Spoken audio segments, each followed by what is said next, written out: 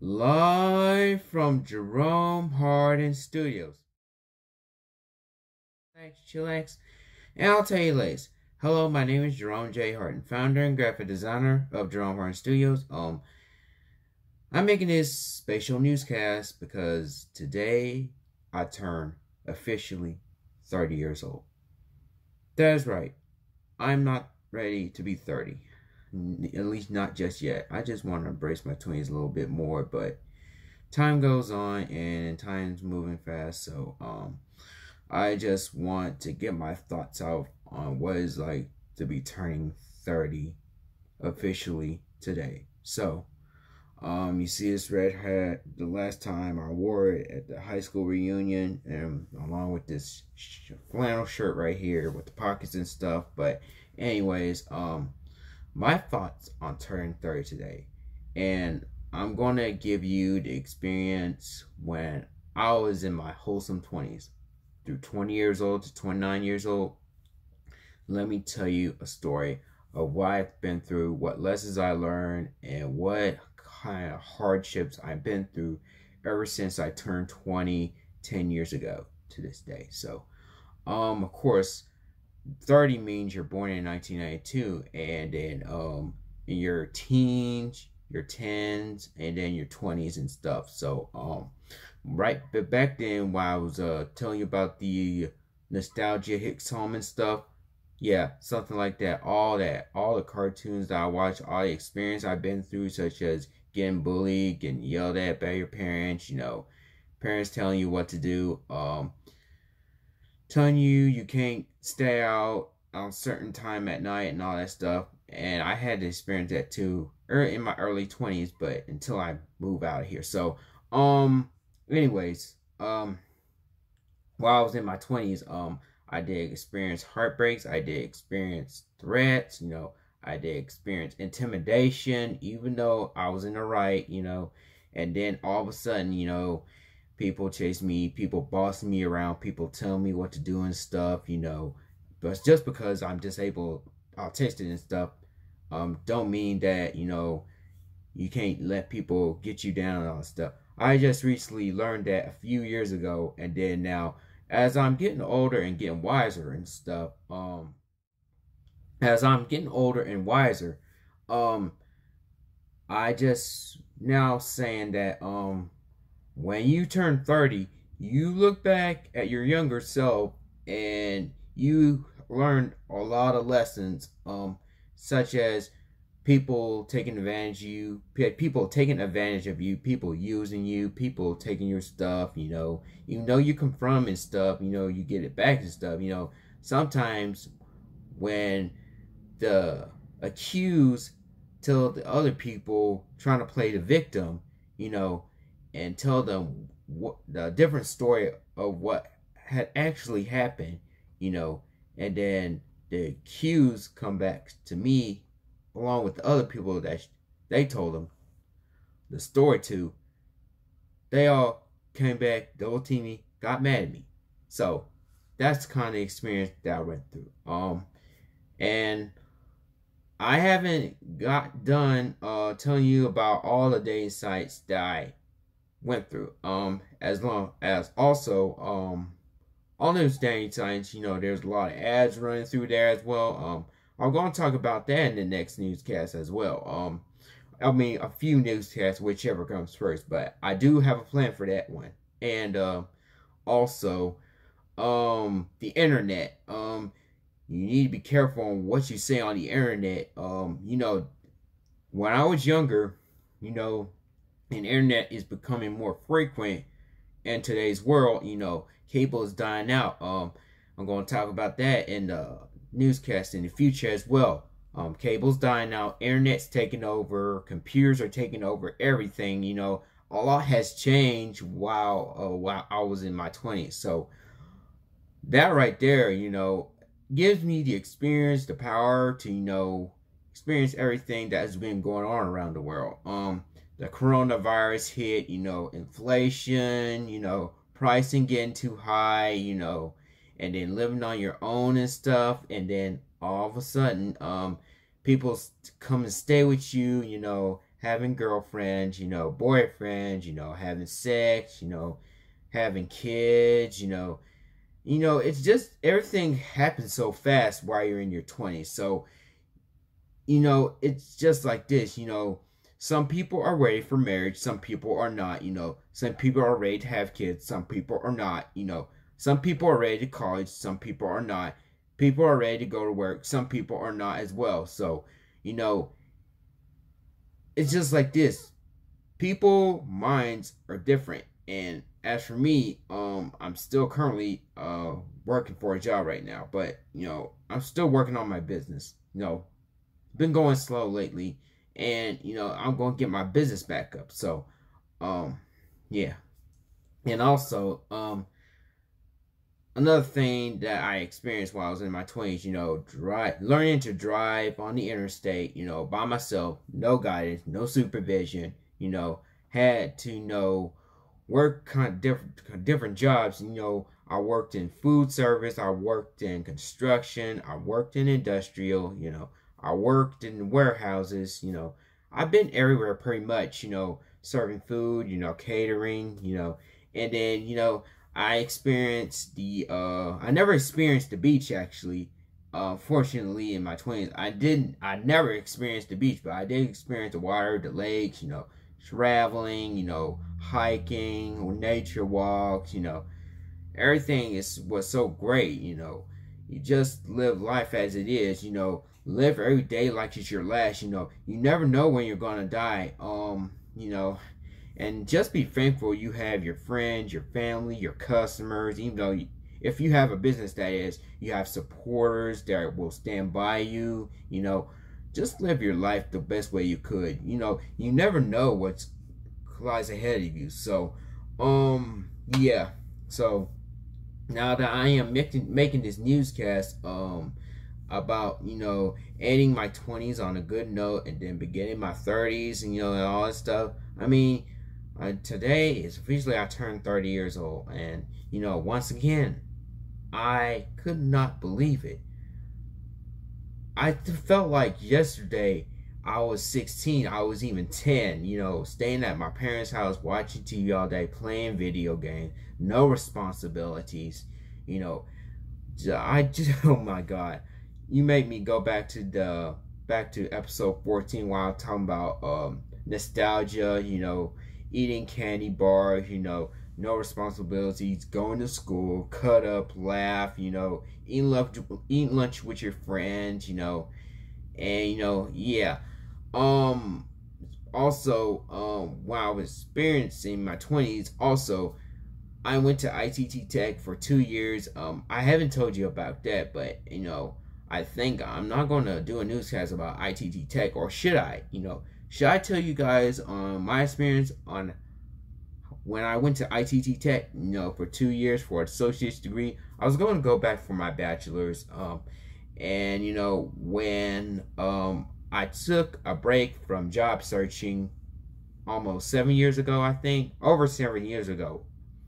It's back in 2015.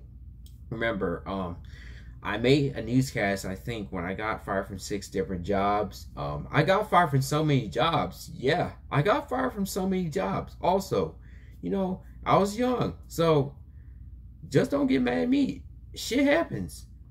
I got fired from 6 different jobs. So now, I went to ITT Tech, you know, and I thought it was a legitimate school. Went there for 2 years, met a lot of great people, you know, trying to find a job and going to school at the same time. And let me tell you, going to school and working wasn't very much of a hassle. It can be very tiring. It can be very demanding and all that stuff. So, going to school and work, you know, and when I was started my job while I was at school, my first job was working at Donato's Pizza.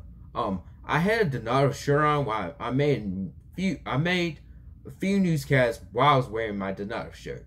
And you know, I wasn't in my 20s when I first started my job. It was my first job when I turned 19, the day after my birthday. And you know, sorry, when I was starting the job the day after my birthday, The night after my birthday, I was excited. You know, I was so hyped up that I was entering the workforce for the first time. The workforce for the first time, actually. And, I had a manager. His name is Seth. I'm not going to say his last name, but he was a really nice guy. And so he took me back to the kitchen, showed me the kitchen, showed me all the food condiments, all the materials to make the pizza with. Pepperoni, onions, tomatoes, olives, banana peppers, the dough in the freezer, in the refrigerator, the cooler actually. I didn't mean to say the big refrigerator, I meant the cooler. So the cooler where the dough was kept, and then the freezer where the dough was kept frozen. So, yeah, so he took me there, showed me everything. He showed me the computers where you take orders and all that stuff. And I worked there for like 2 years before I found another job within my school of ITT Tech before, ITT Tech shut down for good. I was working at a cell phone company called Palco. It was a really fun experience. I worked there for 4 months, Then I got let go because of dispute, I was young. Remember, I was young and dumb. And after that, I didn't have any tech jobs for a while, so I went to all different kinds of jobs, including packaging, general labor, for all these different companies around the Huntsville area. So, and while I was going through temp jobs, trying to stay afloat, everything was cheaper back then. Gas was cheap, I had a different car, living with my parents, and then going to, school, kind of easy on me because, I didn't work as much, even though I really, really, really, really, really wanted to work and go to school at the same time to keep myself occupied away from social media when social media starts booming and all that stuff. So, yeah. And then, a few years later, I did find a job at a plant, working on, medicine equipment, the diabetes, devices where you stick your finger on the, scale or the tip, to test your blood glucose or blood sugar, whatever. Blood sugar, yeah. And then, yeah, that's where I was working at. And then, what happens, and then, back to general labor jobs. I'm not going to go into that. There's just too many bad memories that I had while I was in my 20s. Just a lot of bad memories.